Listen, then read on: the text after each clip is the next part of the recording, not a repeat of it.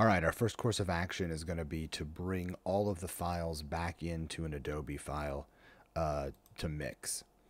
So I'm going to open Audition, and I'm going to go to Multitrack, and I'm going to call this Mario Trailer Mix. And we're going to set it to a location that is not on that weird Y drive. It needs to be on your external drive, where the files are. And we don't need a template. Sample rate 4800 will work fine, and we'll say OK.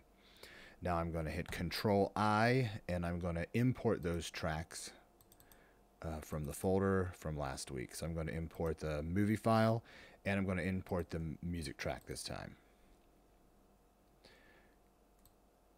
Okay, going to bring in the video track. It's going to pop the video track there. Here I've got the dialogue track, and I can bring in the music track as well. And first order of business will be to rename these. So we'll call this dialogue. We'll rename this to music. And I'm going to move this track down, actually. I'm going to leave 3 tracks in between. What we want to do is we want to name these for sound effects close. We're going to name this one sound effects. Let's keep that consistent. Sound effects medium.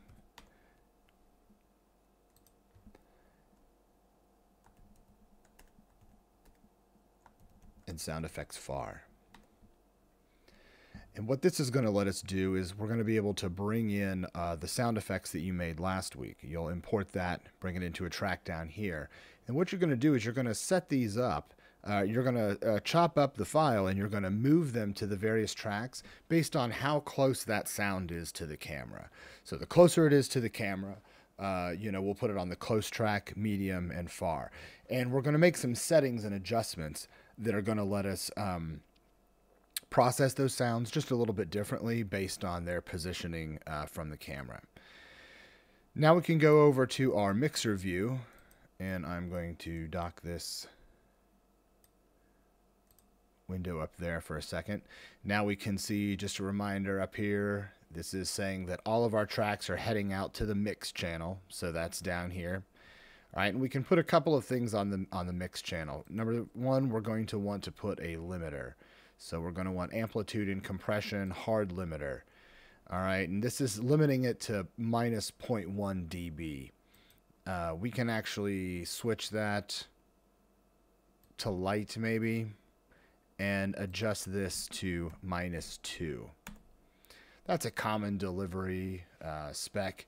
So this is going to have a little bit of an input boost to it, which can be nice. That really juices it up and gives a little bit of energy to the mix.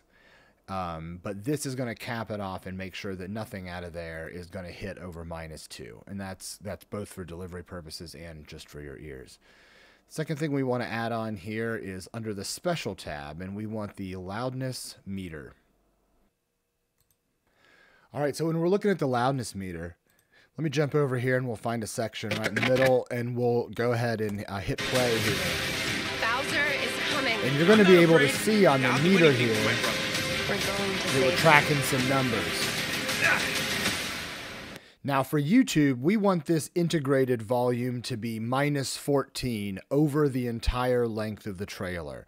So as you're mixing in your sound effects, this is actually what's going to be the more useful tool for measuring the overall loudness, is by checking this this integrated number here. So you'll watch the trailer go by, and we're looking to see if this stays in that -14 range. We want the peak to be -2, somewhere around there, -1.9. That's okay. And then these are reacting at different time lengths. So integrated is looking at the whole program. Short term is looking at like the last maybe second or two. And then momentary is like looking at the last like 20 microseconds or milliseconds or something.